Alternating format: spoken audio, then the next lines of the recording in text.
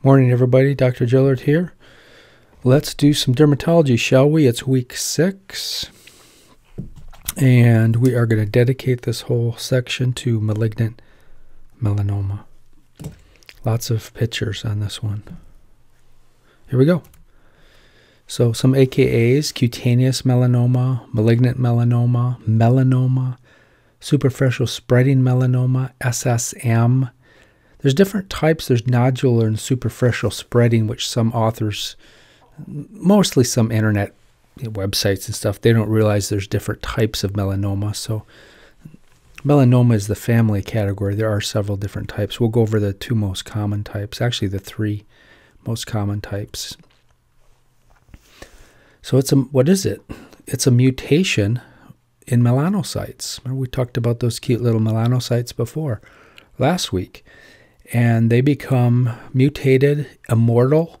They can't die, just like all cancers, and they live forever, and they grow very rapidly. And so it's a cancer of melanocytes. And the skin is the #1 spot, but there's other places you can get it as well. The mucous membranes, any of the mucous membranes, inside the mouth and the tongue and the gums, in the conjunctiva of the eye, inside the vagina is a mucous membrane, any mucous membrane.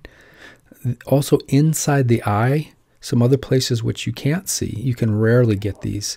The leptomeninges, in case you forgot what leptomeninges, lepto means leave out. They left out the dura mater. So leptomeninges are the pia and arachnoid mater, so you can get lesions there. Very rare though. It is a very, very dangerous cancer because of its ability to metastasize, especially the nodular form of this disease. It can kill people really, really fast. And we'll talk about that. So its ability to metastasize, it can get to any organ, the lungs, the brain, the liver, you name it, the spine. It can go anywhere. Again, the mutated and immortal melanocytes, they grow out of control. They're immortal. We talked about that already. Some types are more aggressive than others. The most common type of this, luckily, has a slow radial growth phase. So if this is your skin here, there's your thumb. So you just have a couple fingers here. We'll change the color. So, for example, superficial spreading is the most common type. It usually starts to grow, and we'll say this is the dermis also, this blue. Usually grows in the dermis, and it spreads horizontally. That's called radial growth. So there is a radial growth phase, and you notice this ugly thing starting to grow on your skin, and you get to the dermatologist. This one at least gives you time to get to the dermatologist in most areas. Of course, in the Bay Area here, before COVID-19, it was a 5-month wait to get in to see a dermatologist. It's even more, 6 months, 7 months, Stanford. I know because I've went through that to get in. So it can be, this is not good. The Bay Area has way too many people and not enough doctors in it. But anyway, so then what happens after a certain maybe 8 months, maybe a year and a half, maybe 4 months, the radial growth phase is over and it grows down. And once it gets into the subcutaneous tissue in particular, these cells, they're not very clumped together. They can fly off, get into the lymph system. And of course, if you get into the lymph system, you're in the blood.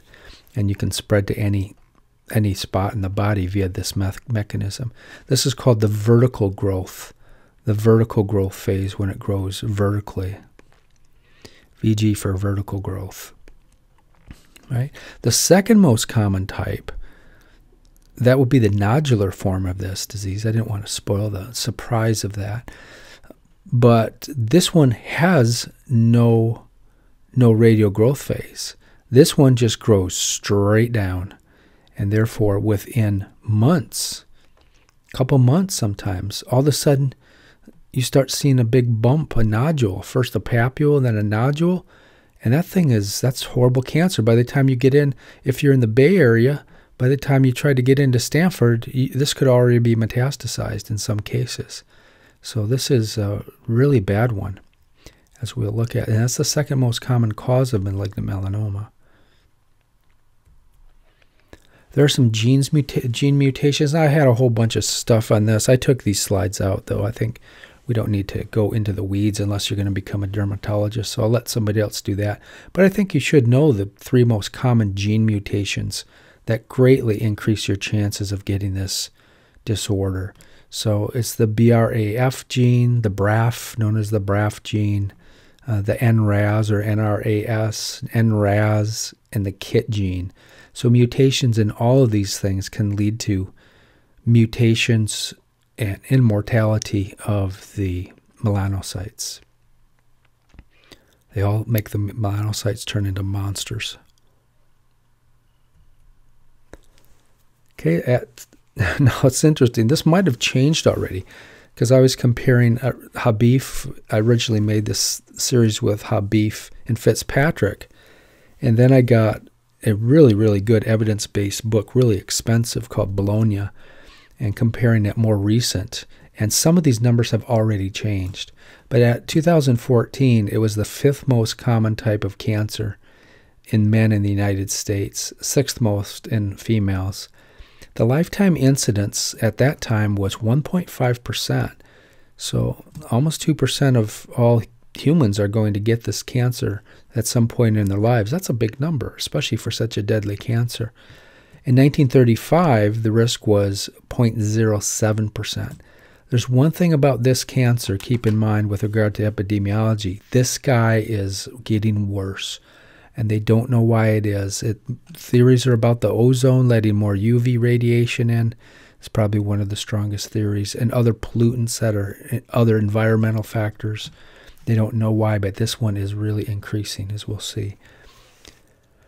So as I just said, the incidence is increasing faster than any other type of cancer. It's thought to double every 15 years. That's right, the incidence doubles every 15 years. So that's crazy. White people, you Google white people, great movie, right? If you haven't seen White Men Can't Jump, that's a must-see. Older movie, but it's great. This is a white man. So, yeah. White people have a 10-fold greater risk compared to other races. We'll look at like subungual melanoma. That one does favor black people more, but we'll get to that one. But in general, the superficial spreading and the nodule, the 2 most common types of these things. It's more of a white people disease. The skin's not protected, right? We talked about how melanocytes make melanin, and they shield the cells. Like, he has way more melanin in his skin cells than Woody Harrelson does. All right, people in Australia, New Zealand, which are closer to the equator, have more sun. They're at more risk than anywhere else. The median age of diagnosis is about 57.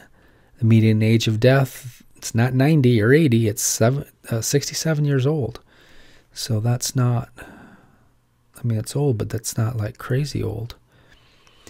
Epidemiology. So here's the one that changed. So I used the U.S., the CDC census data in 2014. It was 80% of the deaths in 2014.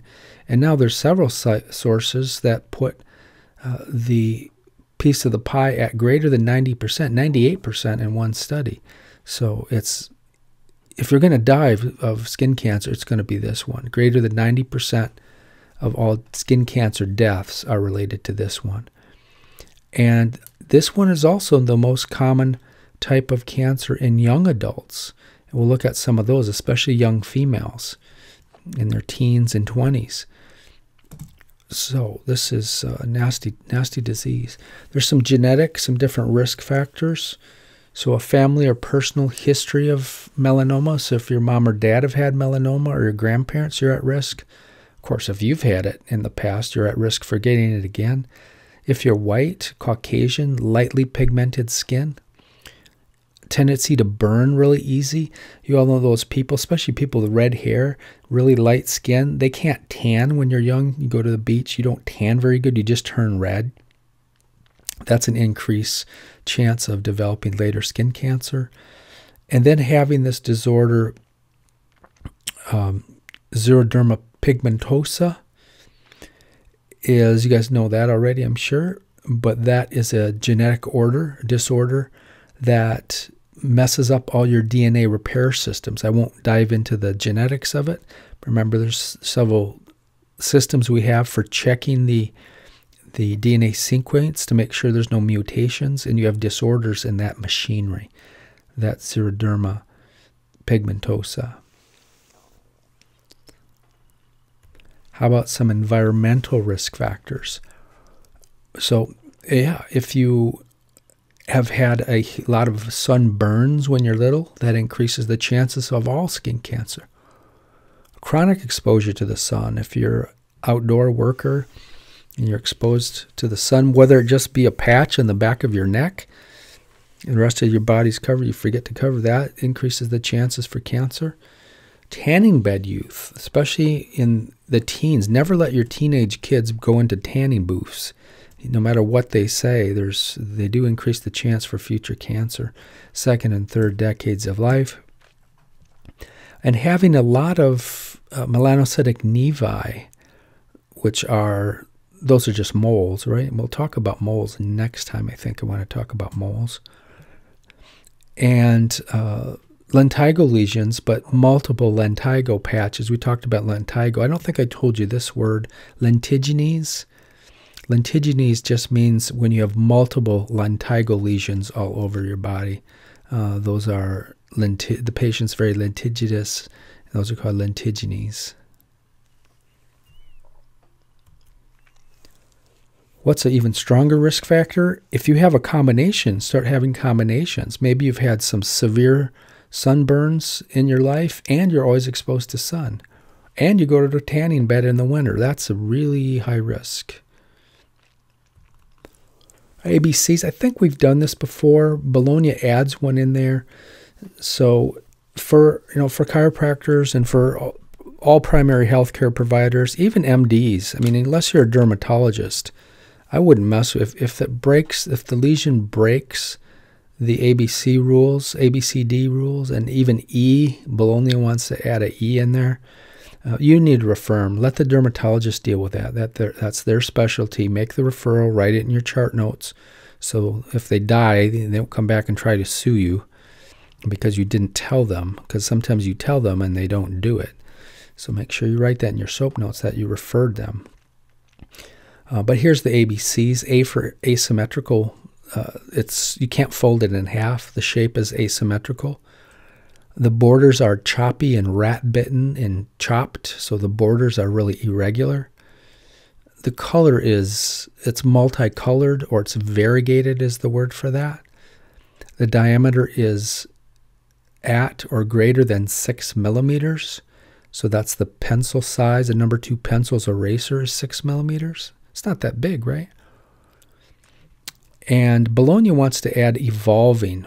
This is probably the most, new research on this says, probably the best way for a patient to tell when it's time to see a dermatologist is if the mole is changing or if the skin lesion is growing. And when these skin lesions come on, I mean, I have several of these right now that have come on within a year. Once I turned 60, all of a sudden they started coming on. So that's like, wow. So evolving is one of the best ways a patient can help themselves by getting themselves to a dermatologist. Most dermatologists don't require that your primary send them there, which it should be that way because some of these are time sensitive, right? If it's malignant melanoma, you don't want to be goofing around with going to your primary and then you got to be referred. You want to be able to go right to the dermatologist. That's where Stanford's problem is, right? There's so many people trying to get in all of their specialties. It takes months to get in to see a doc at Stanford. So I don't know what the answer is. They built a new hospital, actually a huge new facility to handle this problem, but I don't know how much it's helping. Anyway, and then the problem with the ABCs, I mean, you need to do your job as a primary healthcare provider, but the problem with the ABCs is there are many disorders that will break these rules, right? We talked about seborrheic keratosis, the great imitator, in the last lecture. That breaks all of these rules, yet it's not cancerous. So, but let the dermatologist make that determination. Okay, the types of melanoma. So we have superficial spreading is the most common type. So if you get a melanoma, about 70% of the time it will be this flavor, which is, if you want to have one, I would say this is the one you want to have. The age of typical diagnosis is about 50. The radial growth phase, we talked about that, is long, considering this is a very deadly cancer. It's 8 to 24 months. So if you do notice a lesion, a flat lesion that shows up on your skin and it's growing, like it's spreading across the skin, get yourself to a dermatologist immediately to get that thing assessed, especially if it breaks the ABC rules, ABCDE rules. All right. This one, the patient's actually waited a little bit too long. See how it's very, first of all, let's look at it. It's densely variegated. It's black over here. It's almost skin color over here. It's brown over here. That's a very densely, very thickly, very, I don't know what the word is, very extremely visibly variegated. It's not lightly variegated where it's like, is that brown? Is that variegated? I think it's variegated. That's like lightly or faintly variegated. These are coarsely, densely variegated. The borders are ridiculous. Well, you can't fold it in half, so that breaks that rule. It's the borders have big chunks out of them, very irregular. Here's a huge notch taken out. I mean, this is superficial spreading malignant melanoma. And yep. Okay, we already said the radial growth phase, 8 to 24 months. Although it could start anywhere, it usually starts sun-exposed regions of the trunk, like the upper traps in men, in women on the back of the legs.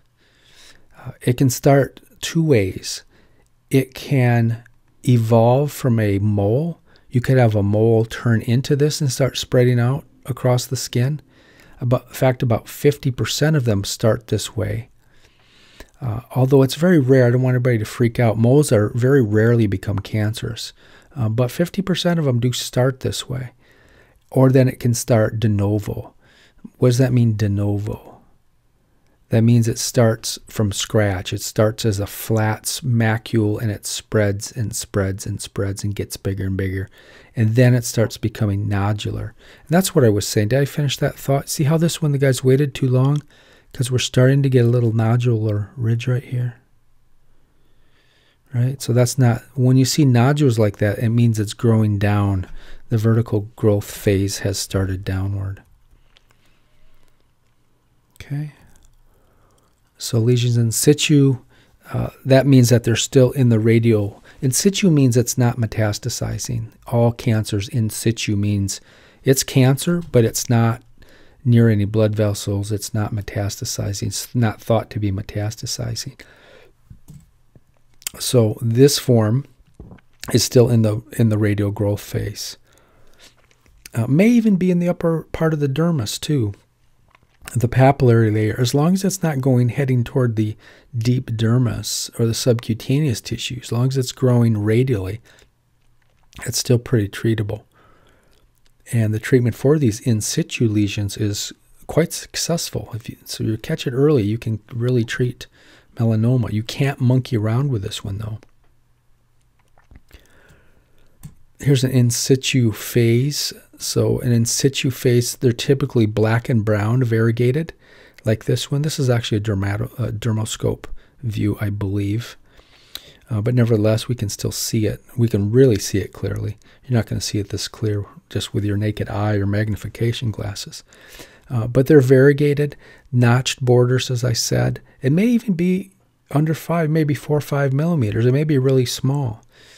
So it's good here if you're at risk for melanoma, even if you don't see any. It's good idea to go in and get a baseline reading by a dermatologist so they can put on their gigantic glasses and they can start looking at these lesions. They may find one that's 2-3 millimeters and take it off before it has a chance to do anything. So it's good to get a baseline if you're at risk for this one. Okay, but this is interesting. So it's notched here. These little, that's a sign of melanoma right there when they have these little dots like this. So I'm not going to get, I mean, that's getting out of my scope. I'm not a dermatologist myself, of course. So the second phase, as we said before, after this slow horizontal radial growth phase is over, then the growth speeds up, but it speeds up in a downward direction. That's called the vertical growth phase, and it's very dangerous. I guess I could add vertical growth phase. Let me make a note here. Dermatology, what is that? Slide 18. Add. Yeah, so we can add that to that. The lesions then, as the vertical growth phase, the quick, dangerous vertical growth phase, the lesion may develop some papules. Remember, a papule is a raised, will you tell me, what's a papule? It's a raised bump that's less than 1 centimeter in size. So it may develop into a papule. And that papule may grow to 2 centimeters, then we call it a nodule. Right?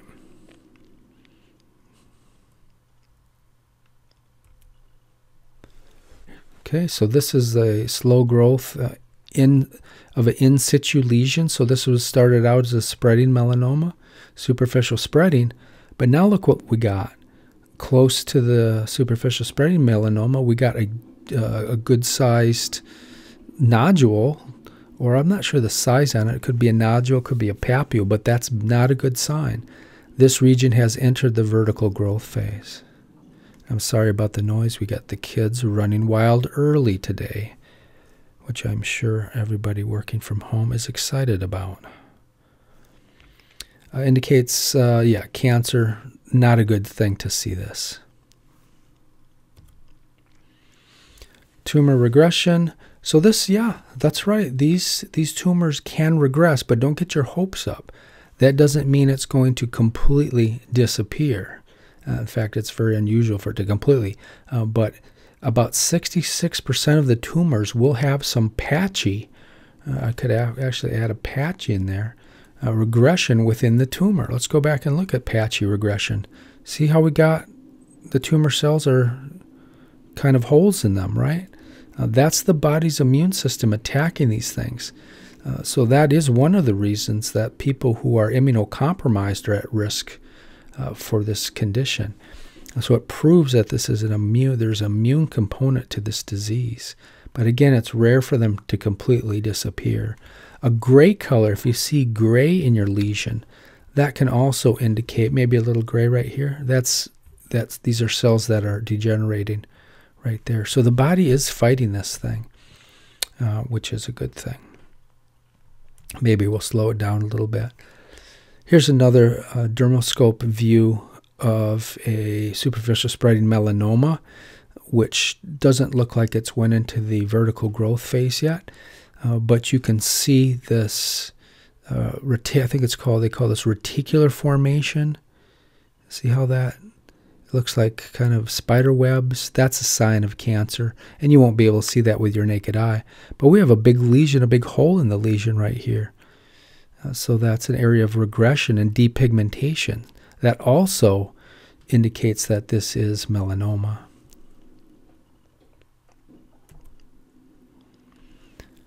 It's the second most common, the nodular. Okay, this is the bad one, right?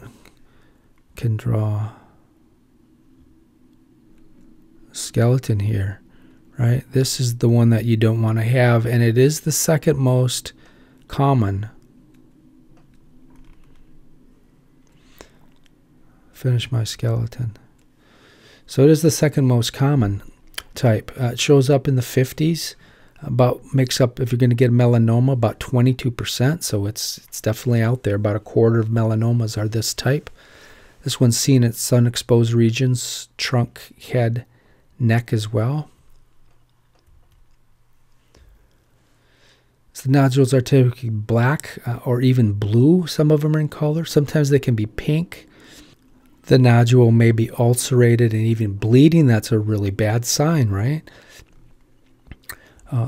And these, as I said before, these nodular melanomas, they don't have a slow radial growth phase.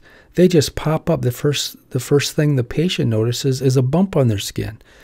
So these, and within months, it can be into the bloodstream. So these are really dangerous ones.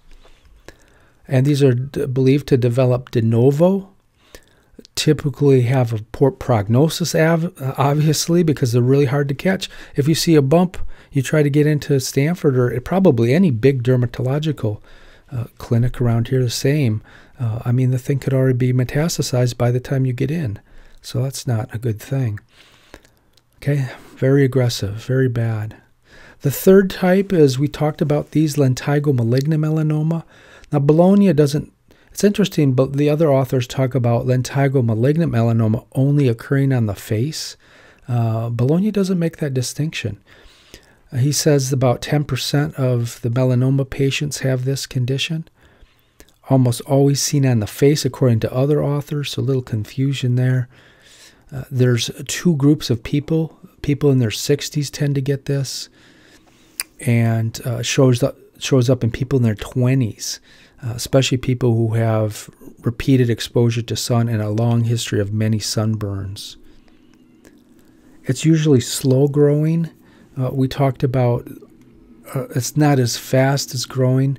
The macule is usually brown to black. It could have nodules in it as well. It may not have nodules in it. They're usually very large lesions, though. Remember, we looked at this last week. Sometimes they progress from lentigo malignant. We talked about lentigo malignant as a very slow-growing pre-melanoma type thing. About 5% of lentigo malignant lesions develop into lentigo malignant melanoma. They can be pretty tough to see. Here's an eye, there's an ear, here's the tragus, external acoustic meatus is there. And yeah, there, it doesn't look like much, does it? But again, it looks like, God, it's like gone here. Why is it so patchy looking?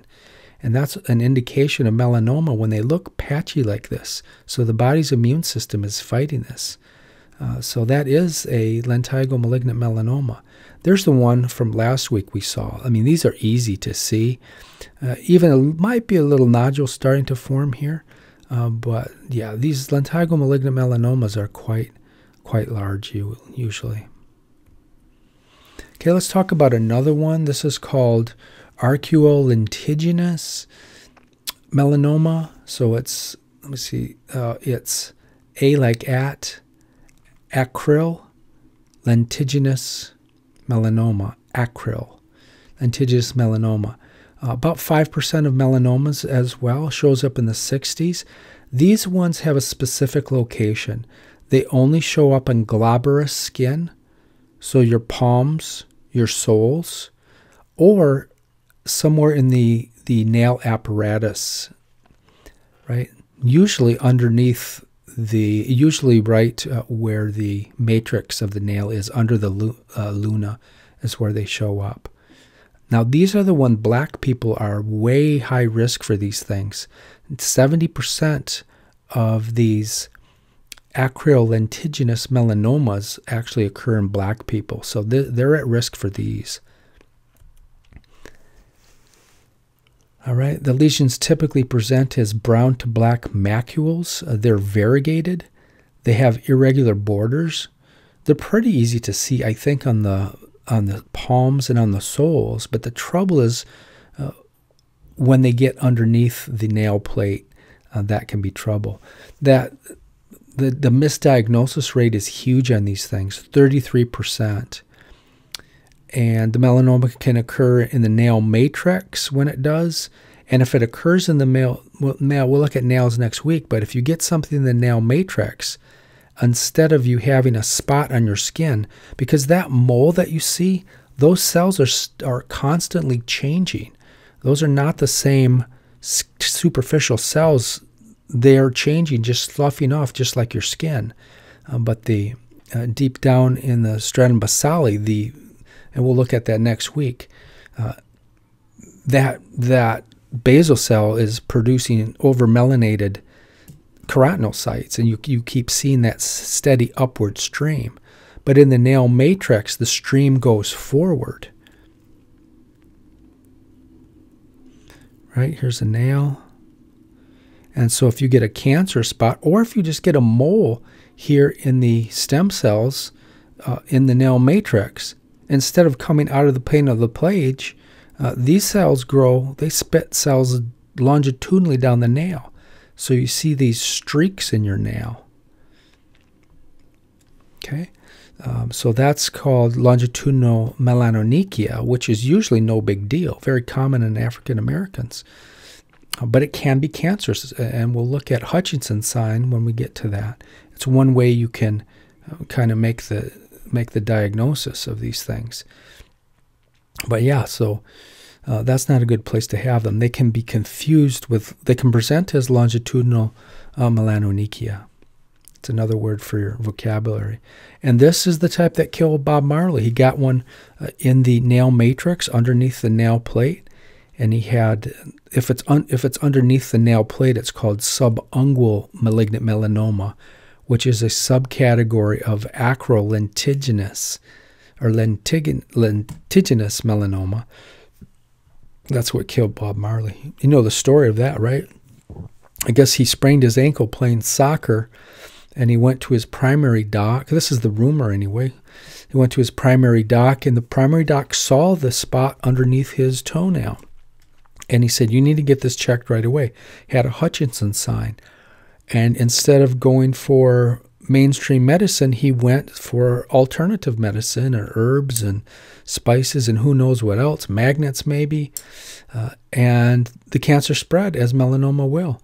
And it got into his lungs and brain. And by the time he finally got to Miami, it was too late. They couldn't help him. So this is not one to play around with. Here is a perfect case of subungual melanoma, and these are not really longitudinal melanonychia because they're too thick. So you would flag this one right away. But you can see how you get these streaks, and it's starting to get into the matrix here. You can see some black and darkness here. Not a great Hutchinson sign, but you can see it spread out into this region. This is gotten into his organs for sure. This is very advanced, right? So originates, everything I said, from the nail matrix. Can be very difficult to visualize in early stages. It's how Bob Marley's cancer begun. Here's another one. Look at this one's got all the way up into the skin here. So this is really, really bad. Acrolentiginous melanoma, even affecting the distal phalanx. And you can also call this one subungual melanoma. Okay, massive Hutchinson sign because of this. This one, I hope, if this guy came into your office, you'd know what to do, right? There's a nodular melanoma that is undoubtedly metastasized. That thing is huge. How about this one? What do you think of this one? Superficial spreading melanoma. It's flat.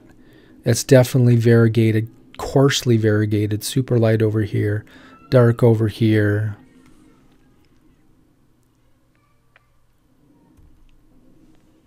What about this one? Well, it's variegated. I mean, you could almost fold this in half. It's not crushing the A, B, C, D, E rules as much. It's light. It's brown here. But the other shades are not super coarsely variegated. You would still refer this out for sure, right? But this one actually ended up being seborrheic keratosis. Or I'm sorry, it didn't. It actually turned out to be melanoma. It looked like seborrheic keratosis. That's where I was going. I didn't see the next slide. But yeah, it did turn out to be melanoma. But that one really looks like seborrheic keratosis. But I guess maybe this is a little nodular here.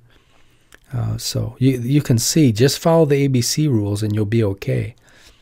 Again, you got to catch these things early. It's the key to survival. Dermoscopy has to be used for these things if there's any question. I mean, when in doubt, biopsy the thing. Making the diagnosis also, the patient history, Bologna talks about to dermatologists about the importance of listening to the patient and taking a patient history, which they did very well. When they finally got into Stanford, I was very happy. They took a very good history. And things like change in shape, change in color, and change in size when it becomes nodule, those are huge signs that this is a dangerous type lesion. And the changes are the most sensitive clinical findings we actually have. So the patient history can sometimes be more important than what the doctor sees with his own eyes, and even dermoscopy at the time of the visit. There are some other signs of melanoma we can talk about. If there's a history of inflammation around the lesion, whether it's there at the time of the visit or there's a history that there's a red ring around it, that's a bad sign that it's become into that vertical growth phase. Then there's the EFG rule. If it's elevated, firm, and growing, those are bad signs that it's malignant, that's in that vertical growth phase or beyond. This is the diagnostic accuracy of observation by just a dermatologist on average. It's only 75%.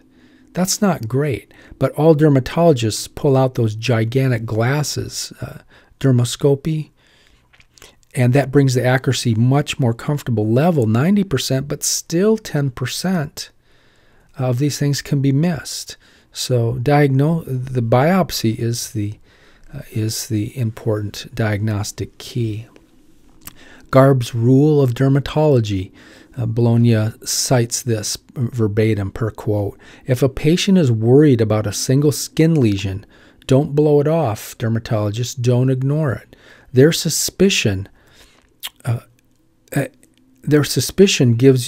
makes you have a low threshold for performing biopsy. Don't ignore their suspicion and have a low threshold for performing biopsy. Differential diagnosis. So there's a bunch of conditions that can imitate melanoma, both clinically and histologically. So you can break those down into melanocytic and non-melanocytic. So let's take a look at some of these. So all of these, with the exception of lentigo lesions, are nevi. These are all different types of moles that can look just like nodular melanoma. So some of these we'll look at next week. Arcual nevi, an atypical Clark's nevi, a atypical and even a typical Spitz nevi, congenital nevi, and lentigo.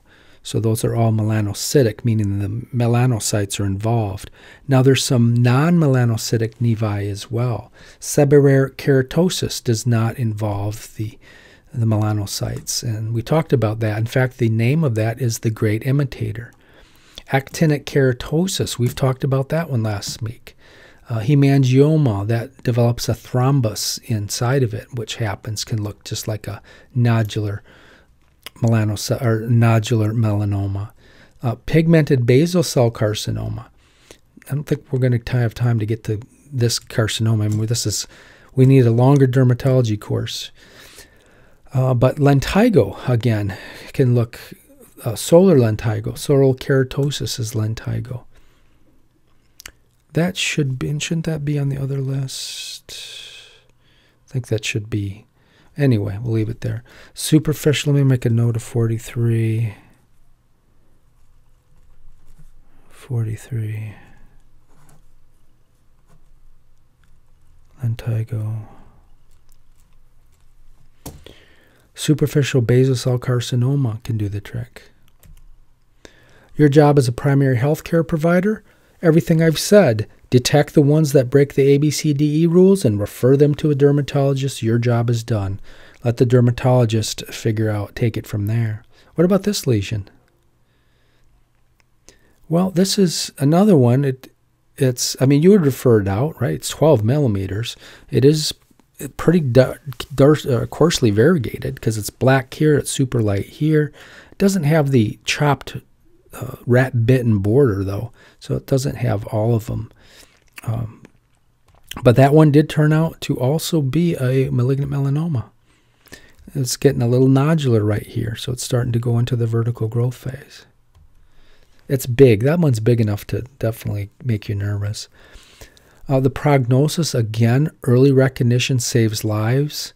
Let's catch it during the radial growth phase for a good prognosis, as we said. Sometimes there isn't a radial growth phase, right, like the nodular form. And what are you going to do? You can't do anything. That's just bad luck. Just try to get into a dermatologist quickly. Maybe you can't go to Stanford. Just go to any dermatologist that you can get into quickly. Once it gets into the deep dermis and subcutaneous tissues, you're in trouble. It's going to metastasize to wherever, the lungs, the liver, the brain, and you're in trouble. Look at this interesting one. Crazily darkly variegated, black here. What's this indicate? Yeah, there's some regression going on. This is definitely a sign of superficial spreading melanoma. It's not, there's no nodule formation in it yet, but you would definitely refer that one out. Melanoma versus mole. Melanomas typically have, because it's hard to tell a melanoma apart from a mole, obviously, because we saw a whole bunch of them were listed, Spitz, nevi in particular. But there are some ways you can tell them apart. So typically, melanoma is more densely variegated. There's huge color differences like that. Huge color differences, right? They're going to have notched and irregular borders. Does that have notched and irregular borders? Yep, it's got a bay right here. If this is all the ocean, and this is an island, it's got a big bay here. Can't fold it in half either. So the borders are really choppy on that. May grow in size. I mean, it will grow in size. I can get rid of May on 47.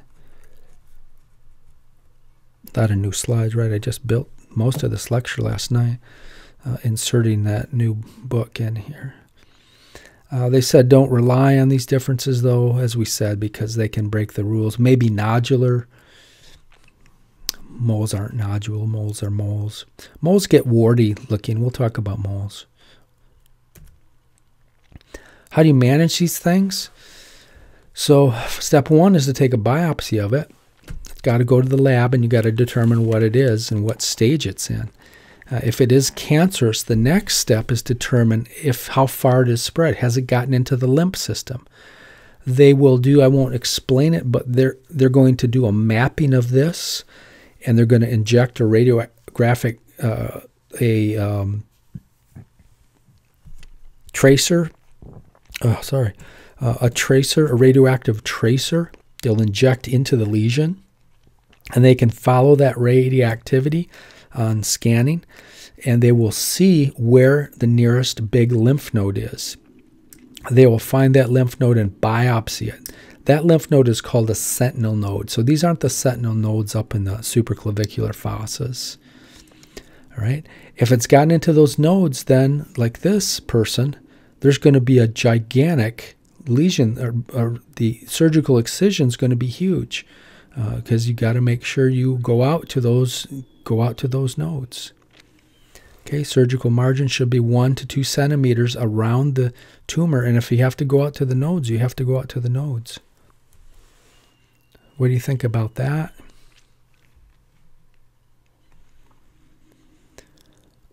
That 5 millimeter lesion, I don't like that right there. That looks like nodular formation. I mean, it breaks the ABCs. You would refer it out. That's all you got to do about that.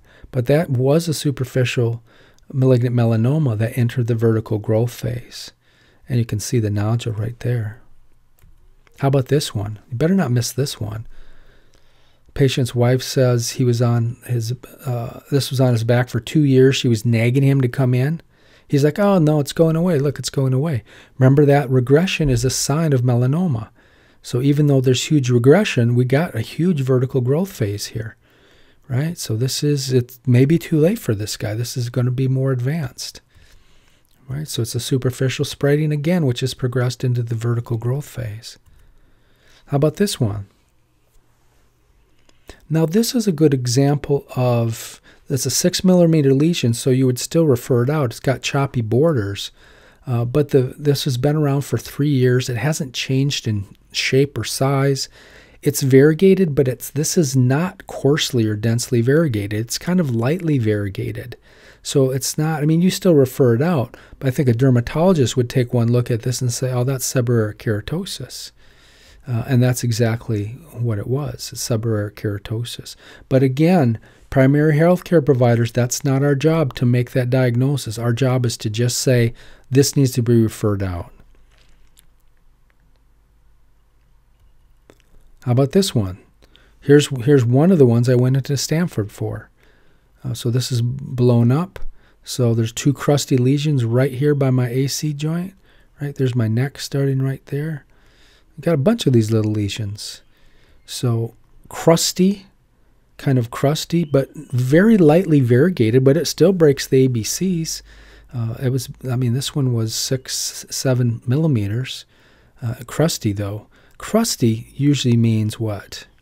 Seborrheic keratosis. But nevertheless, I went in just to get it checked, and sure enough, it's seborrheic keratosis. Right? How about this one? So this popped up on this is the plantar surface of his foot. Oh, that's no good, right? That's that acrolentiginous melanoma. So that's not good. That was a melanoma.